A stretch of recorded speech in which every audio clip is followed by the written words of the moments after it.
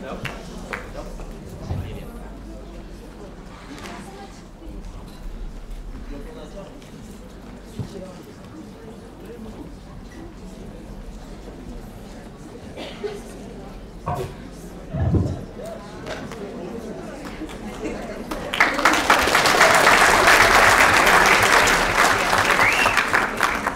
Excellencies, honorable guests, ladies and gentlemen, I would like to welcome you to the 2011 IDEA Youth Forum taking place in this wonderful city of Istanbul.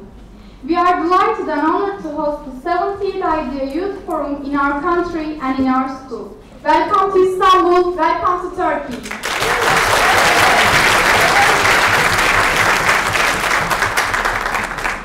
The fact that you traveled from afar and worked hard on preparing for it based on international migration reminds us how important our work is.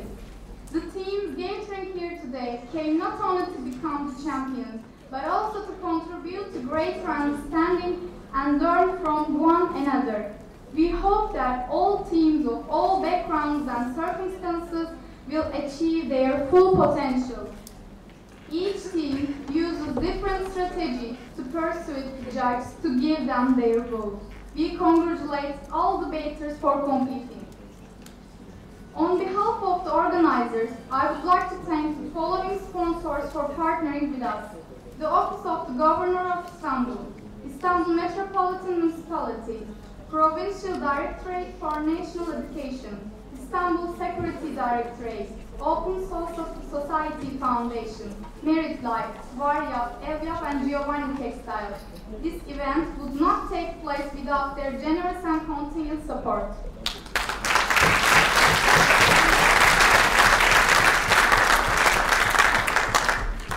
We would also like to invite you for a minute of silence for over 80 victims of gunfire at an island youth camp in Norway that were preceded by bomb attack on the capital Oslo.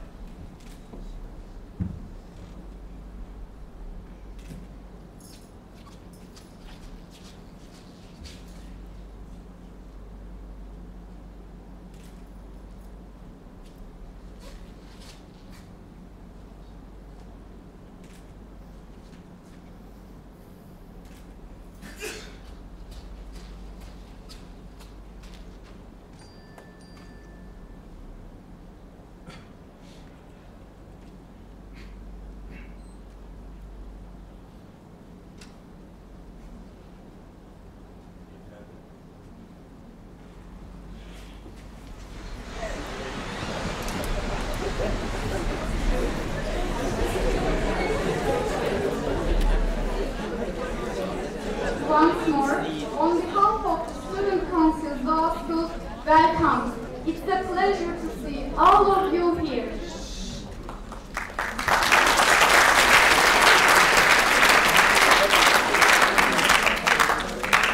And now, I ask Andres Schultz to come forward and introduce the final debate.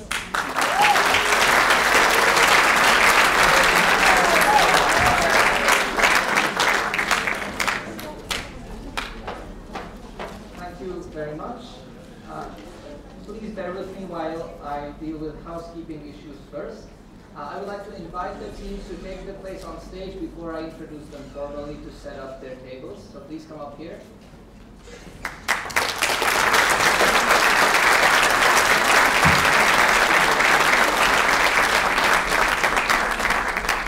To the members of the audience, in case you have a cell phone or any other electronic device that emits sounds, please make sure that it is turned to silent or in fact completely switched off.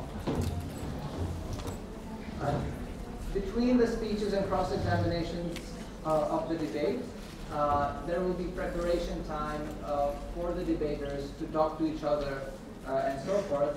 Please do not behave in a way that would disturb the debaters. And also, this is a good time for you to leave or enter the room should you have to for any important briefing. And to the debaters, please try not to move the microphone, and definitely do not tinker with the switch, because people may not be able to hear you. This debate, ladies and gentlemen, will take place in the Karl Popper format. That means that there will be two teams, both of which will consist of 3 members. One team will affirm the motion, the other one will disagree with this motion. Every speaker of each team will deliver one speech in alternate order. The first speakers will speak for 6 minutes. Second and third speakers of both teams will speak for 5 minutes. First and second speeches will be followed by a 3-minute cross-examination of the speaker who just spoke by a member of the opposing team. As I mentioned, there will be preparation time, 8 minutes in total, available for each of the teams, which they are free to use at their own disposal.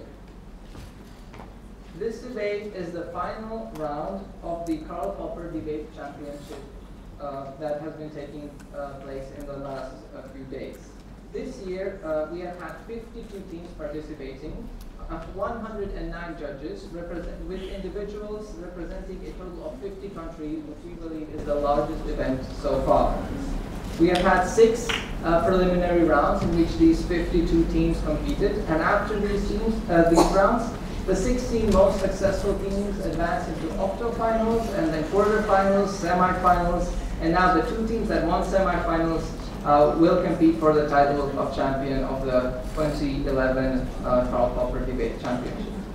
The team that will be affirming the motion is called Team USA, but it actually comes from the Hunter College High School from New York.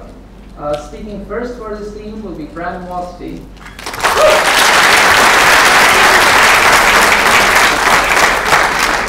Speaking second, Diana Lee. And finally, Fiona Lorenstein. The negative side of this debate will be represented by team of number 1 of the Academy of Higher Learning from California. First speaker, David Yu.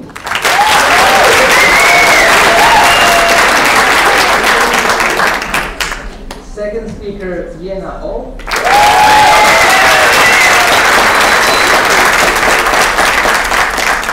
And third speaker, Brian Chung.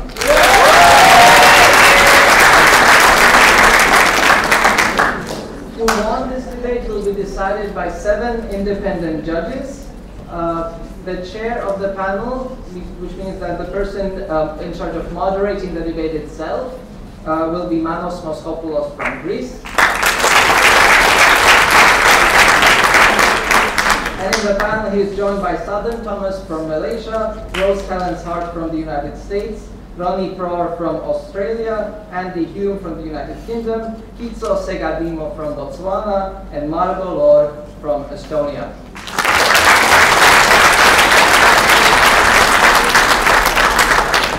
I wish good luck to the debaters. I hope everybody will enjoy the debate, and I yield the floor to Manos Moschopoulos.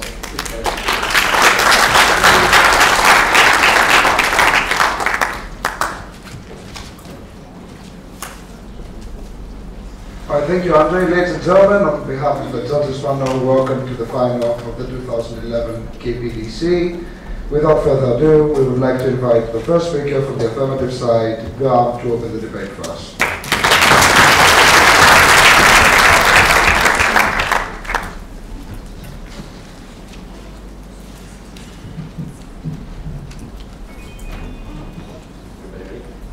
Can you all hear me?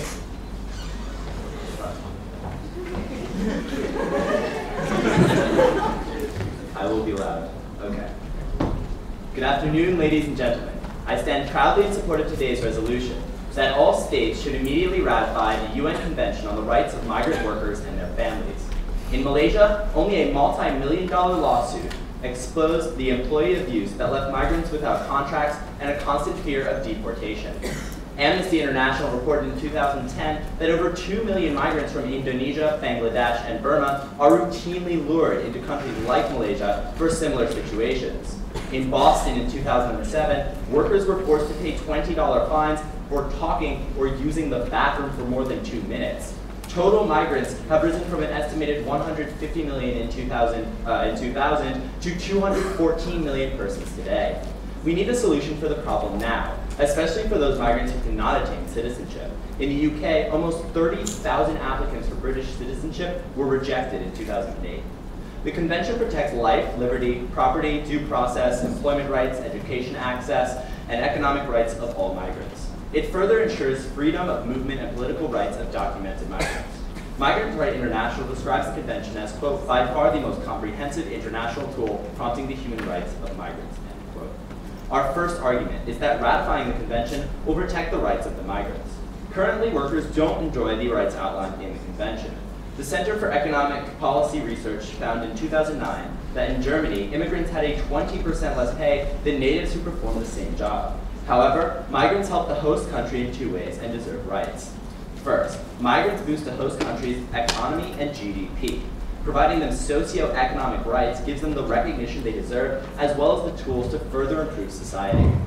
Migrants are crucial to an economy's success. In the UK, for example, care workers for the elderly are primarily comprised of migrants, who have become increasingly important due to the aging population.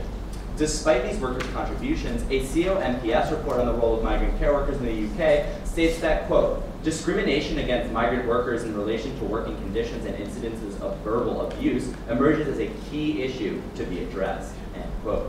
The Convention ensures that the workplace is a safe place for migrants. No matter how hard a government tries to stop immigration, there will always be people that wish to cross the border in search of newer opportunities. For example, attempts by the United States to curb immigration from Mexico have failed to meaningfully decrease the number of immigrants coming into the country. Thus, policy should focus on how to regulate immigration so that it benefits all of the parties involved, rather than ignore the problem. Undocumented workers in the United States provide about $1.8 trillion of output and about $650 billion, $650 billion of output, $1.8 trillion of input. Moving on to our second way in which migrants help their host countries, by providing healthy competition. Without socioeconomic rights and regulation, migrants often end up doing work for much lower wages. In a world where migrants lack these fundamental economic and social rights, they are easily exploited in labor force by natives and work for incredibly low wages that undercut the employment of other natives. However, affirming creates a system of fundamental economic rights that enables workers to join a formal economic system.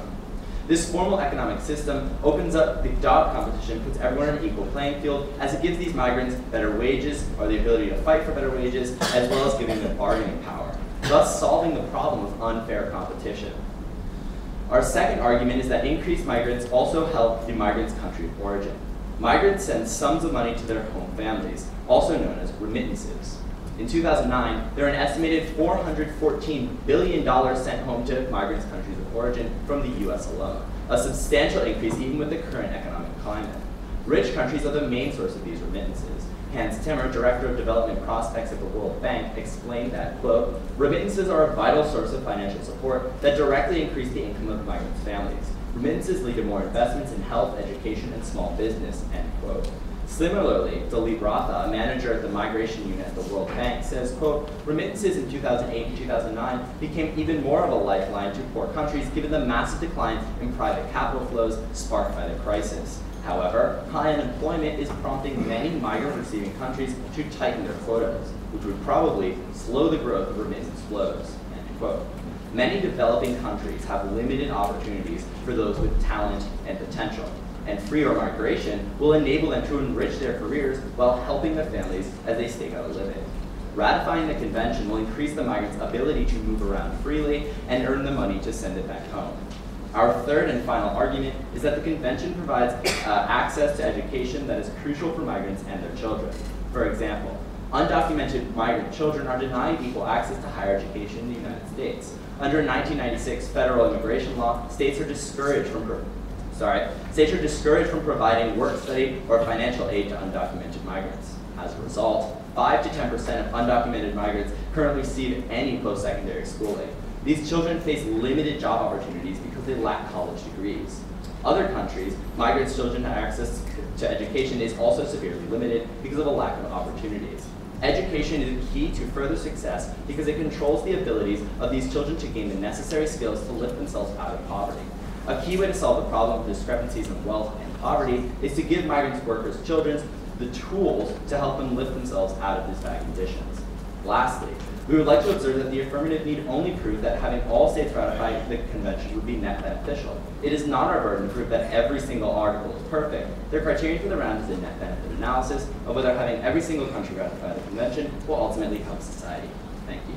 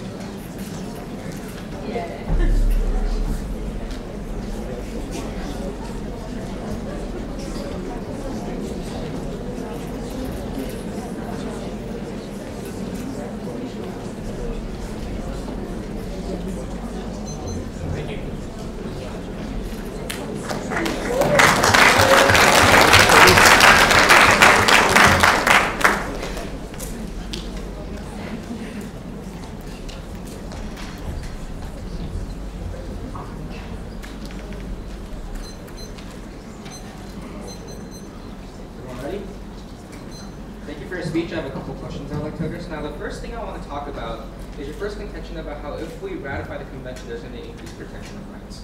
So do I have this correct? Well, basically what we're saying is that these migrants help their host country and produces benefits to the host country. Okay. The tagline is not necessarily the first sentence, it's the entire first paragraph. Okay. So my question to you is, do you agree with me that legal immigrants are more productive than illegal immigrants in terms that they pay more taxes to the government? Well, the problem is taxes are not only income taxes. Whenever an illegal immigrant even buys anything, they're still paying some. But you do agree that legal immigrants pay more taxes, right? Potentially. And do you agree that a country, or any country for that matter, wants more legal than illegal immigrants? Well, if you have a convention which provides more access to the way of legal migration, then you will get more legal immigrants because they're no longer having to go through routes to become illegal. Is that a yes?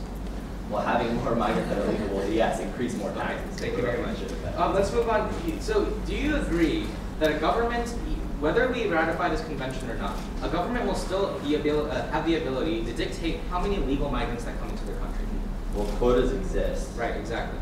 Do you agree that we are mostly talking about migrants who can't afford these protections, right? Because if we were to talk about wealthy migrants, they already get these protections. So where this debate is about poor migrants that can't get protections, yes? They're not necessarily always poor, but most of the situation mostly. Okay, so do you agree with me that if we increase protections for these migrants, which includes, like we said, due process, which is a lawyer, which I'm sure all of us know, costs a lot of money.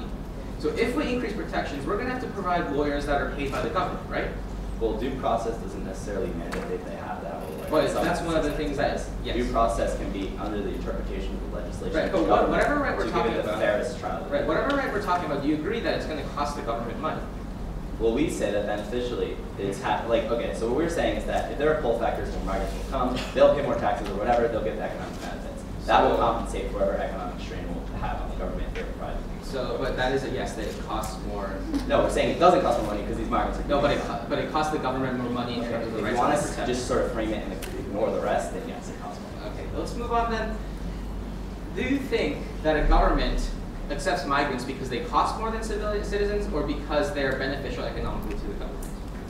Governments accept migrants because, one, rejecting migrants can, yes, it can be beneficial to the economy, which is one reason they could accept it. But also rejecting them is like morally incorrect. Why should you reject someone? But you said that we're talking about net benefits. You said nothing about in your burden that we're talking about morals. So I'm going to talk about the net benefits specifically, which is what you mentioned. So, in the terms of net benefits, do you think that governments accept, do you agree with me that governments accept migrants usually because they can take less wages, because their conditions are still better off than their host countries? Okay, and do you agree with me that human capital is something that is essential for a country's development? Well, yes. Thank you.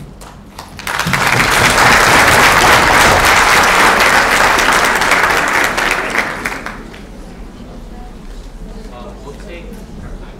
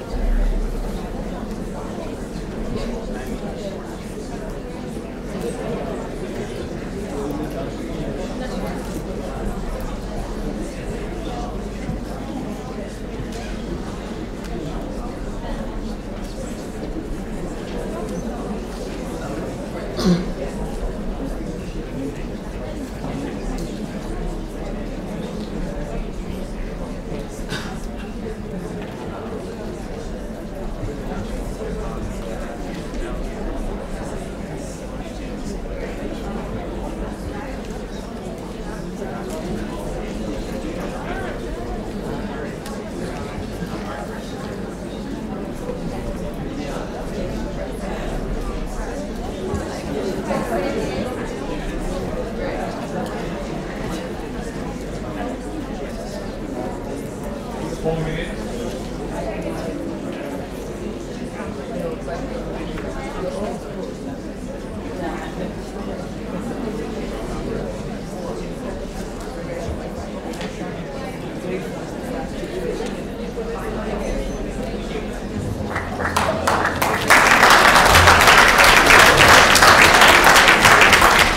Welcome, David from AX01.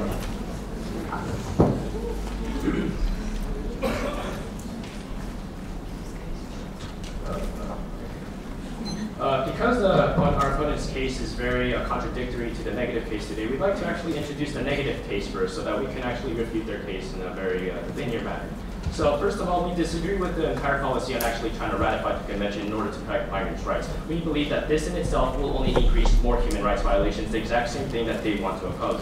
So our first contention is that illegal immigration, which we both concede that it's pretty hard to control, will increase with the convention. This is the reason why. For example, right now, even the affirmative mentioned that right now these migrants actually work for lower wages. This is apparently a human rights violation. We believe that is true. But sadly, in the status quo, countries accept these migrants for that very reason. They actually work for lower wages. So if we give them higher wages, or we give them the same amount of wages that citizens get, countries sadly lose the incentive to try to get those migrants in the first place. What this means is that they don't have this motivation to bring more of these legal migrants if they're going to cost more.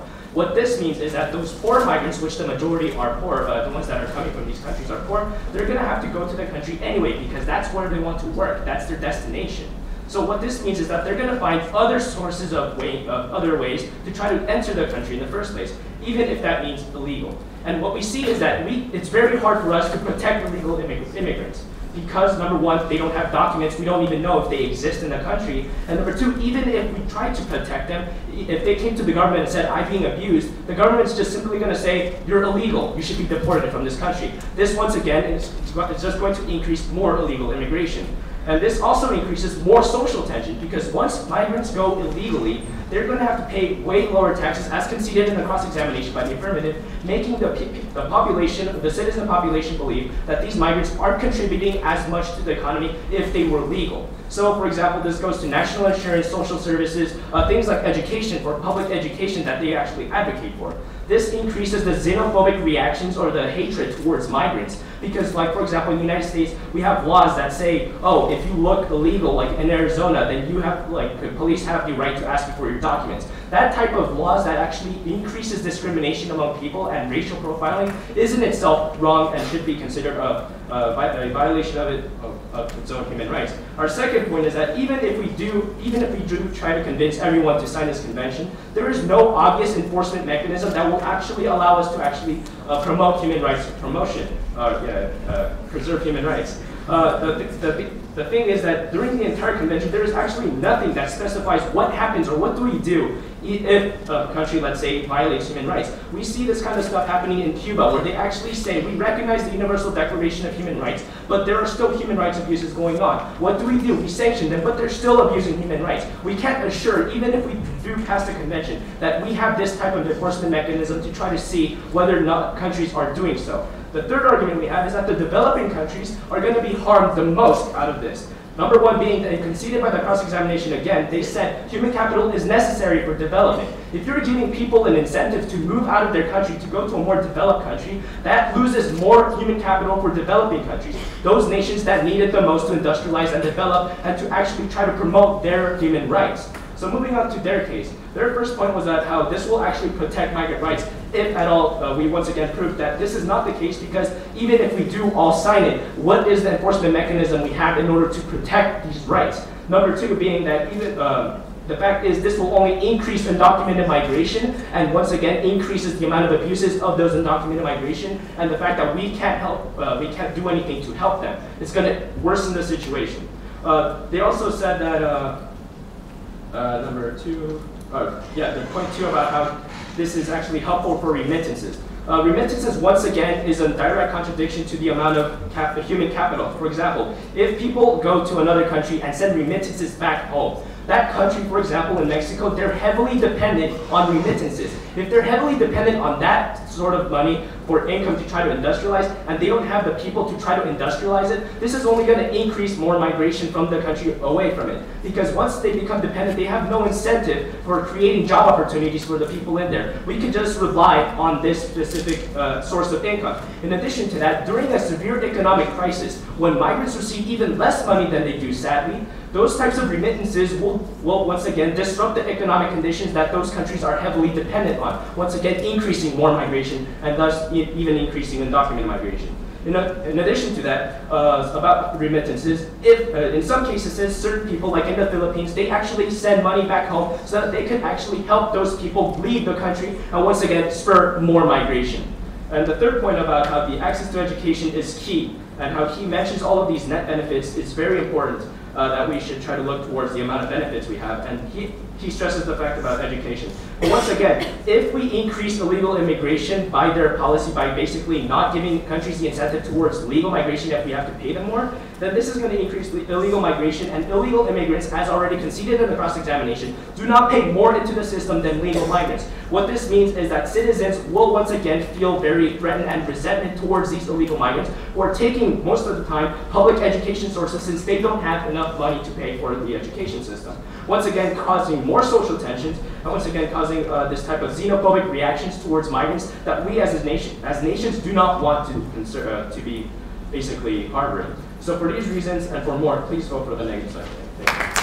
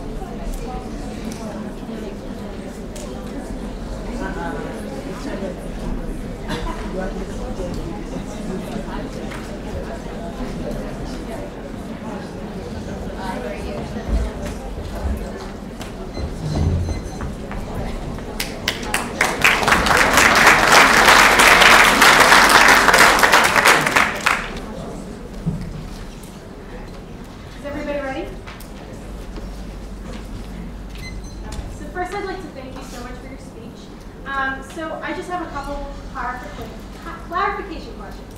So first off, do you believe that the United States should have ratified the United Nations Declaration on Human Rights? Should have? We believe that if in the case that it's in the best interest of the entire world, no. Right now, they shouldn't. No. We ratified it already in the 1940s. So do you believe that the United Nations Conventions on the Migrant Workers? I'm sorry, I'm asking about a different convention. Do you believe that we should have ratified the United Nations Declaration on Human Rights? Should we have ratified the Declaration of Human Rights? We did. Right. Should we have? I don't know if we did. I mean,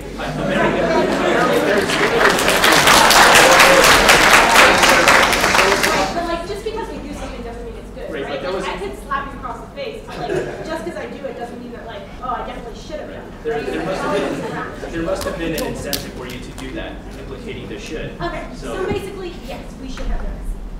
I guess they believed it in 1940. But there was, but I just have a quick question. So, but there was no enforcement mechanism for the United Nations Declaration on Human Rights. So why should we have ratified it if there was no enforcement mechanism? Once again, I don't know. I just said we did it. But since we're in the 21st century and we as nations have been brought up by that standard, we should try different ways of trying to approach that. We can't keep saying, let's put up these ambiguous conventions with no enforcement mechanism, and hopefully people will do it when people obviously will not, or in certain cases.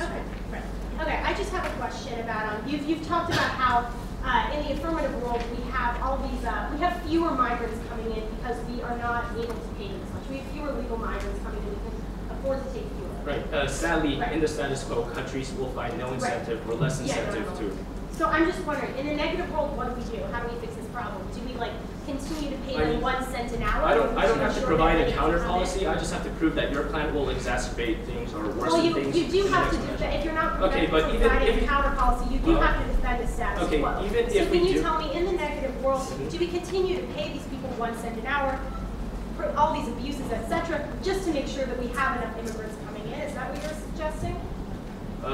No, sadly, right now, I'm not saying that in the status quo, even if I were to say that it's, sadly, it's not good, the status quo is not good, your policy is going to make everything 10 times worse. Okay, but I'm just asking about what we do, because you think well, that it's going to bring right. Well, right now, we as a society need to realize that these perceptions about migrants need to change. But sadly, with the convention, it's just going to worsen this. Do illegal immigrants exist in the status quo?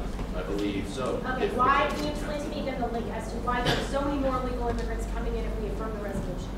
Because countries find less incentive towards paying legal migrants higher wages.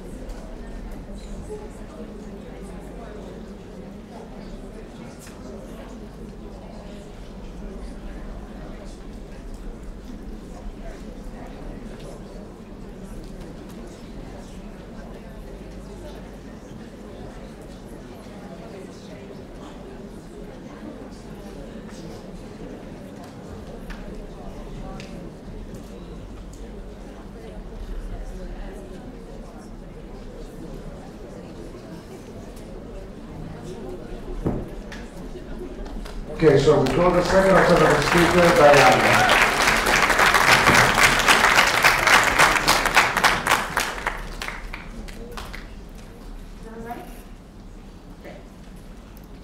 Thank you to our opponents for engaging today's debate with us, and thank you to the judges for adjudicating this round, as well as the audience for watching. Now, when we're answering today's motion, we have to resolve three fundamental questions. The first one is, what exactly is the affirmative burden, and what does the affirmative have to demonstrate in order to win the round? The second question that needs to be answered is, in terms of illegal immigration, is there going to be a significant impact upon illegal immigration and the volume of immigrants that pass through nations if you affirm today's resolution? Then, the third and final question is, what benefits do migrants bring, and how can we ensure that they benefit both the host country and the country of origin? So let's answer the first question. Now, take a look at the motion. The motion asks whether nations should ratify a certain convention. During cross-examination, we asked the opposition, should we have ratified the UDHR? First of all, they don't even really answer the question. They just keep telling you that we did it, which unfortunately doesn't actually answer the question of whether we should have done it. So, as the affirmative, we're going to assume that basic human rights are a good thing. They can contest that if they like. So, the issue is that even if there's no clear enforcement mechanism, it doesn't mean that we shouldn't ratify something. It doesn't mean that we shouldn't attempt to do something. So, even if there's no clear enforcement mechanism, does not necessarily mean that you negate today's resolution. The second problem with this is that we are still showing some sort of marginal benefit. So they're only casting doubt on whether our plan will work 100% of the time. But as long as we can demonstrate some sort of benefit, that should be sufficient for you to affirm. Lastly, they make arguments about how the government doesn't know where illegal immigrants are, but our argument is that there should be basic rights for these people. Just because an immigrant is illegal doesn't mean they're invisible, or you can't see them, or they don't exist. It doesn't mean that they don't deserve basic rights. So now let's answer the second question, which is exactly what is going to happen to illegal immigration if we ratify the convention? Go to the negative's first argument. Their first argument is that illegal immigration will increase because then they're going to get higher wages.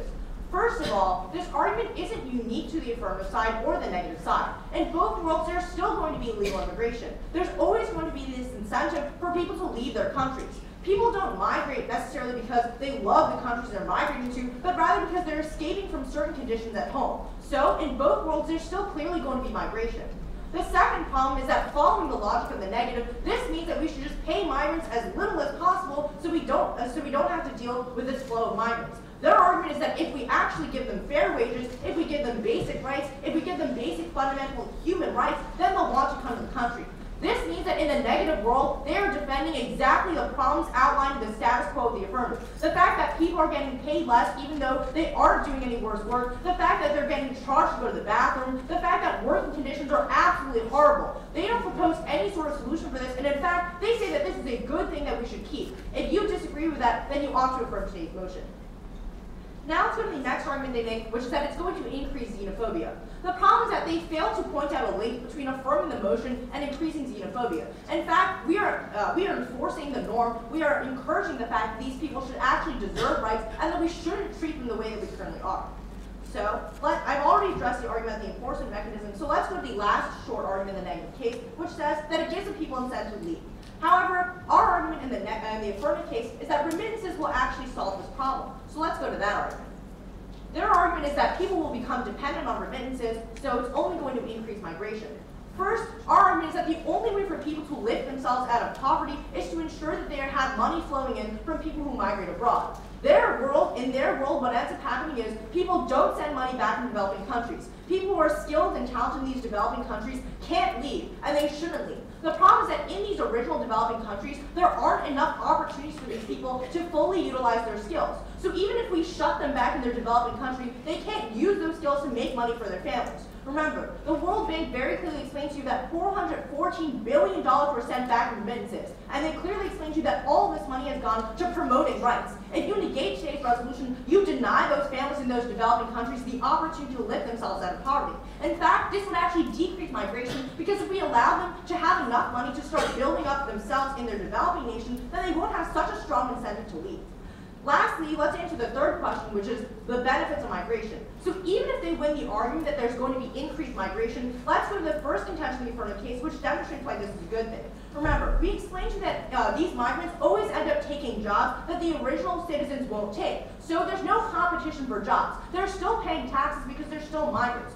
So we still accept these migrants because they have clear benefits. For example, in the UK, these caretakers are composed mostly of immigrants. For example, in the US, Mexican immigrants take many of the jobs that they don't want. In fact, The Economist conducted a study in 2010 and found that if 100 million more migrants moved, global GDP would increase by 8%, which benefits everybody in the world, both the host nation and the country of origin. That's how to do it.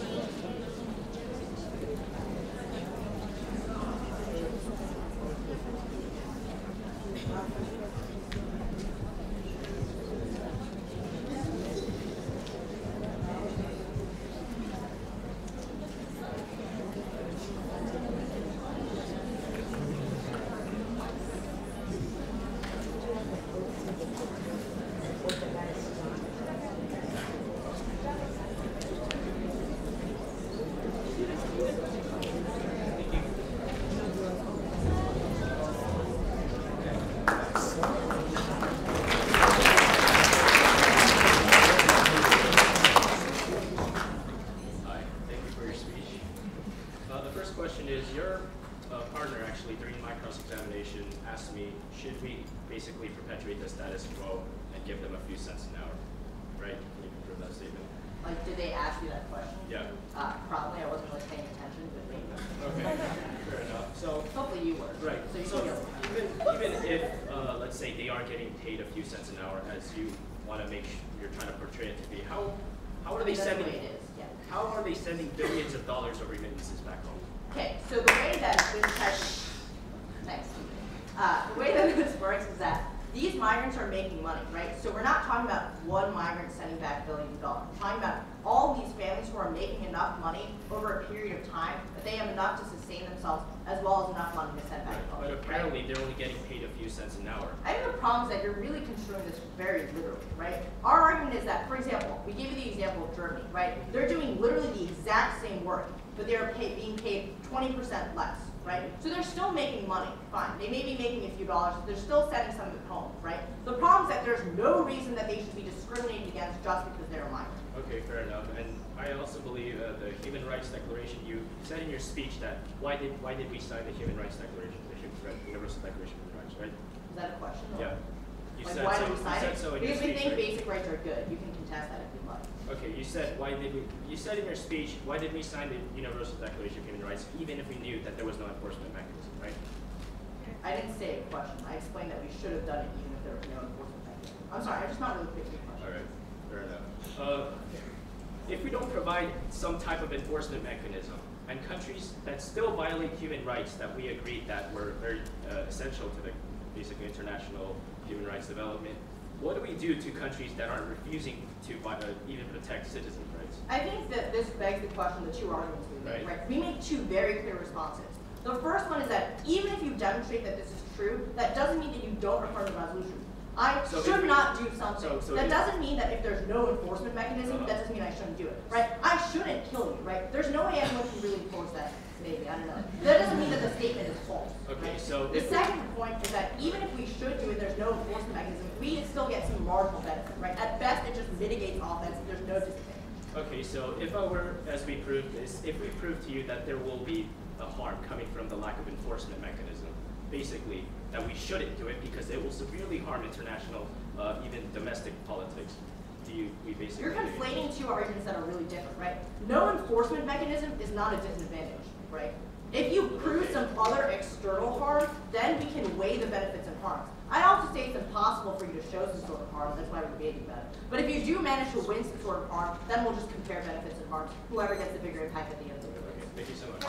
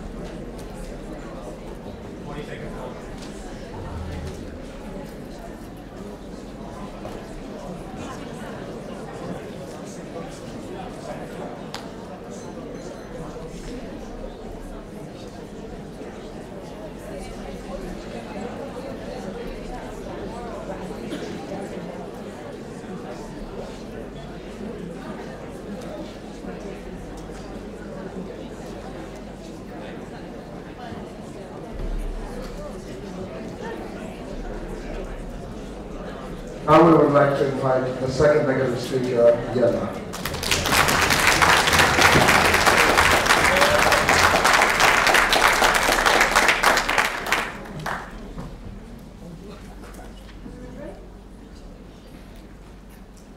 Now, before I begin today's debate, I'd like to thank our opponents for a great speech. However, there are a few flaws that we as the delegation have noticed in their speech. First and foremost, they assume three burdens. First of all, that human rights are a good thing. Yes, we agree to that. However, we have proved in the first speech, and as well I will continue to prove, that their human rights are not going to be protected for these migrants, especially the illegal migrants, in which countries cannot regulate, cannot actually help those individuals. Because we have to realize, why do illegal immigrants currently exist? Because the government cannot control them. The government has no way of knowing that these individuals are illegal immigrants. And what happens? How is any individual going to be able, how is any government going to be able to help these illegal immigrants if they don't know they're there? And therefore, we actually see that because we increase illegal immigration, that I'll continue to talk about later, because illegal immigration is increased, our opponents are advocating that they want more human rights violations for those individuals because they cannot be protected. Second, their second burden was that we must demonstrate some sort of benefit. However, let us realize that our opponents in their first speech assume the burden that there will be net benefits because of their policy. However, that's why we're stating, that's why our burden is that there are net harms that come from this.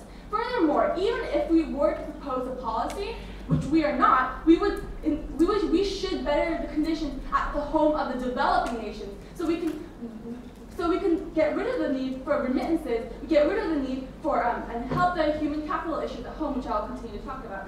And third and last of all, that illegals still deserve rights, and again I showed to you that these individuals won't get rights even if we try to protect them. Now, our opponents basically stated that remittances are helpful and they help solve the problem at home. But we can actually see that this perpetuates the problem at home. Because what happens is remittances are going back to a country, not to help develop that nation, but to help other individuals leave that country because of the problem, because there's significant problems at home. Now, our opponents specifically stated that there are problems at home. That's why these individuals are leaving. We can see that. These remittances are not going to develop that nation without human capital, without these people with the talent to work on developing the nation, as our opponents continue to state. It's not the development is not going to happen. Second of all, our opponents continue to state that these individuals have terribly low wages, that they can't do anything about it. So if they have terribly low wages, then how is it that these individuals have sent back remittances? How is it that those remittances are helping that country? It's because those wages are better than what's already offered in the home nation. And we can see that there are those benefits that come from this as well. Last but not least, our opponents said remittances lead to promoting human rights. However, we can see that in Cuba, 20% of remittances go to the hostile government. Hostile governments hurt human rights of citizens. So, because our opponents agree that human rights are essential, we can see that remittances and the issue with these remittances are going to harm these individuals and for these citizens. And Furthermore, our opponents stated that because both worlds have illegal immigration basically we're stating that, oh, we want to pay these immigrants as little as possible, we shouldn't give them human rights, and they're living in horrible conditions. What we're saying is not that we want to perpetuate status quo, but through their resolution, through our opponent's topic, we will be worsening status quo, that we're leading to worse benefits, to worse harms. Because you can see that illegal immigration increases for what reason? When they protect these rights, unfortunately, individuals, governments do not want to give higher wages to these migrants. We can already see that. Why do governments not want to give them higher wages? Because migrants work for lower wages and it helps the economy of that nation. Now, if we do give them more benefits and we do increase their wages, what happens? This means that the countries are less likely to want to let people enter a country legally. And if there's less people entering legally, then what happens? These individuals still want to enter a nation regardless of if it's legal or illegal. So then we can see that illegal immigration will increase because they're going to enter a country out of their way. So we can see that pretty much that's what's going to happen. And last but not least, our opponents stated that if we can prove that there's harm through no enforcement, then we win that quote. However, we can see that there is harm through no enforcement because first and foremost, citizens lose faith in their nation if they see that a country cannot uphold the things that they promise to uphold. And second of all, other countries lose faith in that nation because they believe that they cannot uphold the things that they promise to do. So now both the countries and the citizens delegitimize the government cannot uphold that promise. And because of that, we're ready to negate the resolution. Thank you.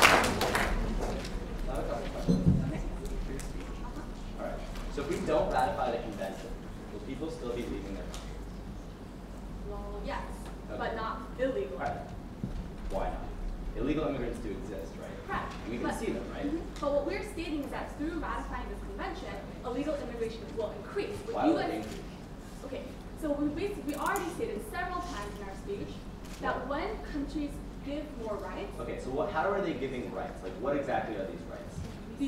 That makes immigration increase, illegal immigration. Okay, wage protections, right? You said that these individuals... So what do these illegal immigrants do with wage protections? What do you mean? How can illegal immigrants have wage protection? In the convention itself, it doesn't give illegal immigrants wage protection. Oh, no, I'm talking about legal immigrants. No, we're talking about illegal, right? So wage protection is clearly out of the picture. What kind of rights are illegal immigrants getting? Things like due process, that kind of stuff, right? But that's not what we're trying to say. Right, when they give wage protections to legal migrants, the countries are less likely to want to have legal migration, I'm not talking about legal, I'm talking about illegal. Why are there more illegal citizens? If they have right to due process, are those the kind of pull factors you're talking about? No, I don't think you're understanding what I'm Why are there pull factors for illegal migrants who do not get the rights that you're talking about? Because there's less legal migration that people will want, that these countries will want. Why don't they want to be legal? Okay, so if legal migrants have more rights, they're going to want to be legal, right? Right. So then why would there be less legal migration? Because governments want less legal migrants if wages increase. Sadly, that's the point. Okay. So in other rights, the only pull factor is that they just want to come to the country, right? Right, they want to come to the country rather than... So they don't get any of the rights in which are enumerated in any situation, right? I don't understand. So they're not getting basic human rights like right to due process, that kind of stuff. Like they're not getting anything. Illegal migrants? The illegal migrants that are coming in because of they the can't because there's no enforcement for that. All right. So let's move on to the whole we can't enforce anything. Governments can't control illegal migrants. Why can't they control these illegal migrants? Because they don't know they exist. Right? They don't know because they don't know that those individuals Okay, are so I get it. So all you're saying is that pretty much these governments are incapable of stopping them and they're just gonna keep coming, right? And they can't protect their rights because they don't All right. So the last speaker said that you're just defending the status quo, but then you're saying no, we're not defending the status quo. What exactly are you advocating?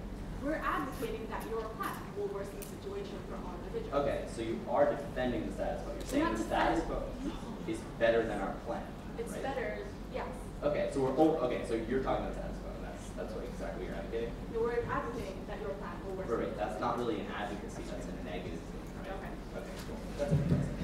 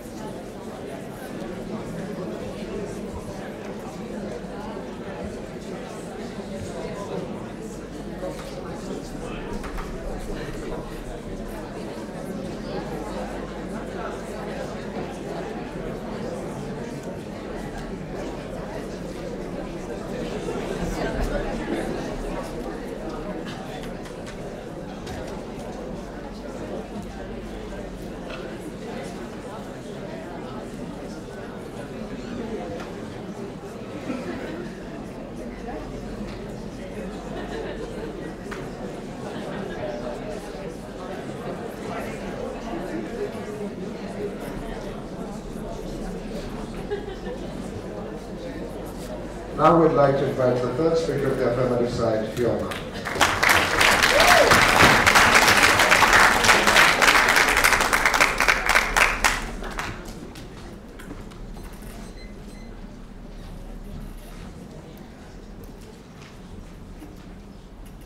Is everybody ready? So first I would like to thank once again our opponents for participating in this debate, and I'd like to thank the audience and the judges for watching us. So I'm going to go through a couple of the main important points in this round. So first, I'm going to talk about the affirmative burden, this word should. This is a very important word in this round, and it wasn't really talked about in the last speech. So I'm going to talk about exactly how this word should functions in the round and what this means for enforcement. Then I'm going to talk about flow and restriction of rights. I'm going to talk about whether or not more illegals are actually coming if you affirm the resolution. I'm going to talk about if less migrants are coming if you affirm the resolution. And I'm going to talk about whether or not either of these things are reason to take away rights or not provide these adequate rights. Then third, I'm going to talk about how affirming the resolution helps the country of origin, basically remittances and a couple of things on this. Last, I'm going to talk about the host country, how it helps the host country. Finally, I'll give you an overview, weighing the costs and benefits of affirming and negating, and tell you why you should affirm. So let's start with the word should, right? So we talked before about how just because you should do something does not necessarily mean you have to prove that it's going to work or you have a way to do it, right? I should do my homework. How am I going to do my homework? That's not really the question. The question is whether or not I should do my homework. So the point that we're showing you that this is a good idea, that countries should ratify this treaty, that's reason to affirm. But secondly, even if you don't agree with this, we ratified the United Nations Declaration on Human Rights because it was the right thing to do. This declaration also had no enforcement mechanism, yet we did it, and I would argue that this declaration has benefited society as a whole. Now let's talk about the fact that we should also attempt to do this, even if there's no clear enforcement mechanism, and I would argue that enforcing this declaration, attempting to do this, is going to have some net benefit, and we'll talk about that later on. Now let's move on to the second main argument. The second main argument is flow of migrants and restriction of rights. Now, they tell you that illegal immigration is going to increase exponentially in the affirmative world. However, they don't provide a clear link between the rights that we give, because remember, we're just giving illegals these basic fundamental human rights. That's only the first half of the convention that pertains to illegals, and the influx, the supposed influx of illegal immigrants, right? The fact is that illegal immigration occurs in both worlds. This brings me to another point about illegal immigrants. They said there's no way to enforce rights with illegal immigrants because we don't know they exist.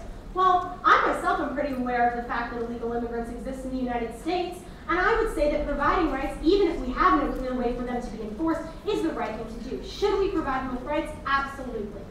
Secondly, I would say that even if migration slows and we're not allowed to take as many migrants as before because we're paying them these much, much larger salaries, which is what they say we're doing in the affirmative world, this is not a reason to not provide them with basic human rights. As we clarified in cross-examination, do you pay someone 1 cent an hour, whatever it is, a couple dollars an hour, 20% less than a citizen simply because it's benefiting your country? And now I'm going to tell you why it's not actually benefiting the country and why it would be more beneficial for the country, for the host country's economy to affirm this resolution. So this is our last argument. Our last argument, and we've showed you this with empirical evidence, is that as long as migration, that a flow of migration into the country helps the country, the host country. Now we showed you that in the United States, immigrants are significantly contributing to the economy. Secondly, we showed you that it also helps the country of origin, right? This is the remittances argument. First of all, they talk about human capital. Human capital is always going to be leaving these developing countries. That's part of the reason that they're developing countries. Sending back remittances isn't necessarily increasing the number of people who leave. Secondly, the World Bank shows us that these remittances are not just going back to families to bring them over, they're going back to build infrastructure, hospitals, etc., boosting the economy. So this is helping the developing countries, and this was not exactly addressed. Secondly, there's no point to having human capital if there's no money in that developing country. This point was also brought up and essentially dropped in the last speech. If you have human capital, but it's completely stagnant in that country and there's no influx of money, what exactly is this human capital doing? As we've seen, $414 billion in remittances was sent in 2009. If you affirm this resolution, you're helping migrants make more money. Therefore, those migrants are able to get better jobs, they're making more money, they're sending home more remittances, and helping the country of origin even more. Now, just to give you a broad overview of this round, the negative tells us that they don't want to perpetuate the status quo because they recognize that there are serious problems within the status quo. However, they also don't provide us with a counter plan. So essentially, the negative is telling you that there are a couple of harms within affirming. I just showed you that all you get from affirming is benefits. If you dislike the status quo, which the negative says they do, if you believe that it is hurting rights, if you believe that it is hurting people, then you must affirm the resolution because the negative gives us no other choice. Thank you very much. I urge you to affirm the resolution.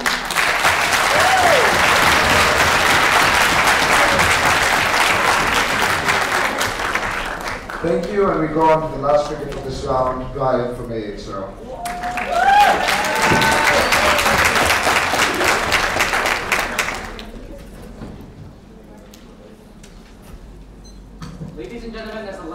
arbiter of the entire KPDC tournament. I have only one role in my speech, and that is to weigh the conflicts and see and show you how the negative has clearly shown you that this policy, counterplan or no counterplan, will be harmful in this world. And that's the first thing I'm going to talk about. I'm going to talk about burdens. The negative has no burden absolutely at all to show you that there's some sort of counterplan we can implement to remedy the status quo, but we only have to show you that if we implement and ratify this convention, then the status quo will be harmed, and that's exactly what I'm going to be showing you in this speech, that the status quo will be harmed. First thing I'm going to talk about, and the most important thing in this debate, is illegal immigration. We have shown you time and time again that this policy will increase illegal immigration. There's two things and two contradictory things that the affirmative has said to this. The first thing that said is, well, illegal immigration happens anyway, so this is non-unique, which is what Fiona said, which is what Diana said in her second speech. I'm going to say that this is completely false because we have shown you that if we implement and ratify this convention, illegal immigration will increase. The logic behind that is very simple. If we increase rights, the government has to pay more money towards the legal immigrants, which de-incentivizes governments to accept legal migrants. That does not mean legal migrants will back out and say, look, I'm going to stay in my host country. It means that they're still going to find or try to find some way to get into their nation or get into the host nation, which in turn creates illegal immigrants. And we've already established throughout this debate, both the affirmative and the negative side, that illegal immigrants are not good. We can't protect them. We can't really, they don't benefit the economy as much as legal migrants, and what we want and what we don't want in this resolution is for illegal immigration to increase. Now, Fiona brings up a new point here and says that, well, we can still protect illegal immigrants somehow. Let me ask you a question. How do you give due process to an illegal immigrant or give him a lawyer if you have to deport them if you identify them?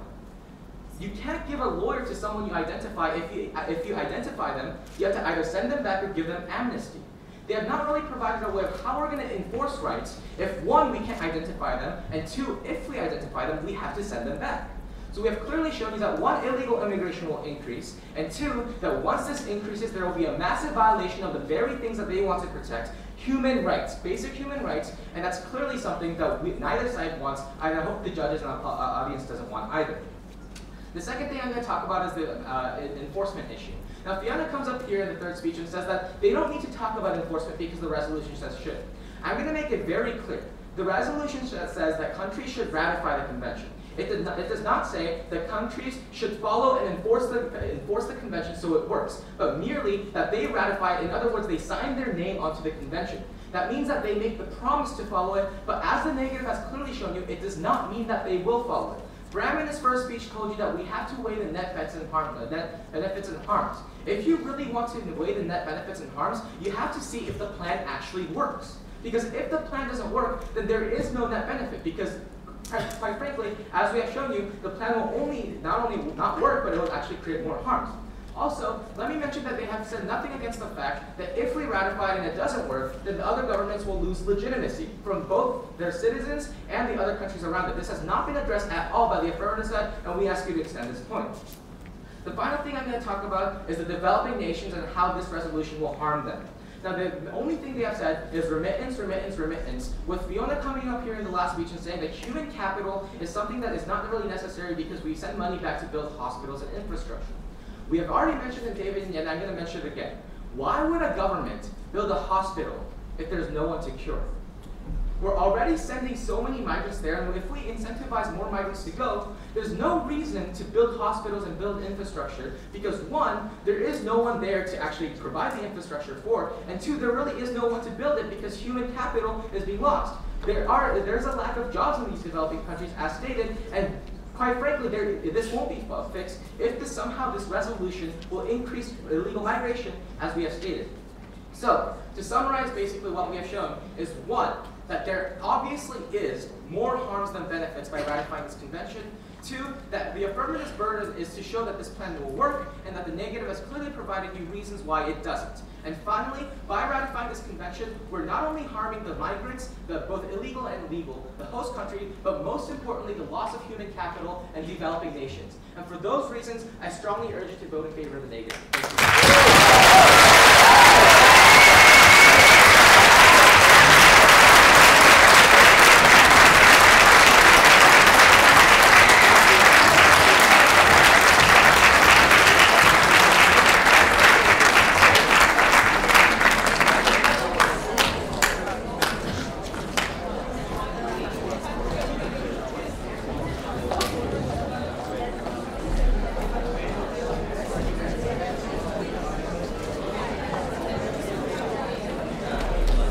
Thank you, Mr. Andrew Schultz, for moderating the final debate. Now it's time for a short coffee break.